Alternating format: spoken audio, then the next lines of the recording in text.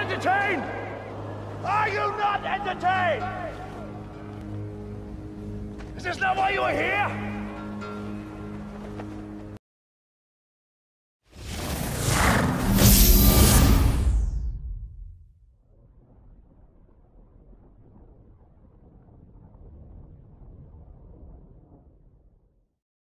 Yo, what's good YouTube? What's up PlayStation Nation? It's your boy Jay Bari, and I just want to ask you guys two simple questions.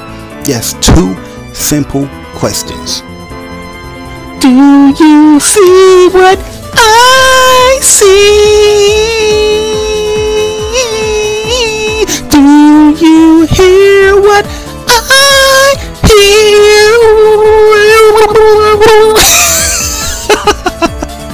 And the reason why I'm asking these two simple questions is because I'm noticing a trend here on YouTube and on Twitter when it comes to my opinions on gaming.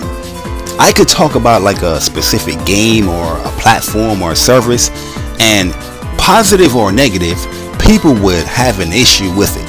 For some strange reason, a lot of people have issues with my opinions here on YouTube or Twitter, and everybody will be so vocal about my opinions, like, yo, this guy is toxic. This guy's a fucking troll. Oh my goodness. What you said about this game? Oh, you're a troll. That's your opinions? Oh, you're a troll. You know what I mean? And yeah, it's just crazy how so much people can have so much issue with the things that I say, right? But this is the kicker, guys. This is the kicker. The opinions that I've shared about gaming, like I said, with a platform or a video game that people had issues with, there has been gamers that is coming out now sharing the same fucking opinion, and nobody is having an issue.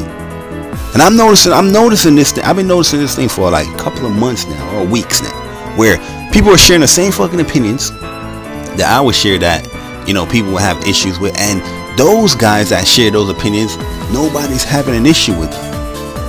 Example one, Crackdown. I have to mention Crackdown because that's the first thing that came into my mind when I was thinking about this video. Crackdown 3, I shared my opinion with this game years ago with the multiplayer demo they showed at Gamescom or E3, and I was just like, this game doesn't really look too appealing on a graphical standpoint. I understand the scale of the game when it comes to the destruction, 100% destruction in the multiplayer, and that's really cool and all that. The gameplay might be fun, but graphically, I'm just sharing my opinion. The game doesn't look good. That's my opinion. The game doesn't look good, right?